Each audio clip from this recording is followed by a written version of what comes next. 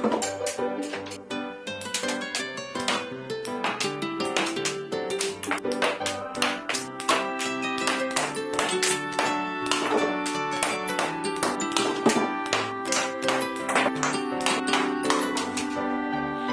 さんこんにちは、JJ です。今回はこちらのとっても小さいサイズのスリングショットを作ってみたいと思います。サイズはちっちゃいんですけれども、しっかりと弾を打つことができます。